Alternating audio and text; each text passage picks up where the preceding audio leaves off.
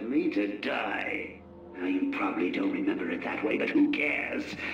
You just need to worry about the bombs. Hurry up now. Clock's ticking.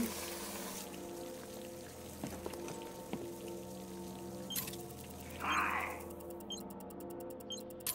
4, 3,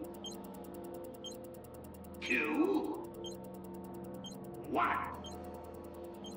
See you soon, Bax. What are you waiting for? We both know how this is going to turn out. You're going to find me. You can't stop yourself, can you?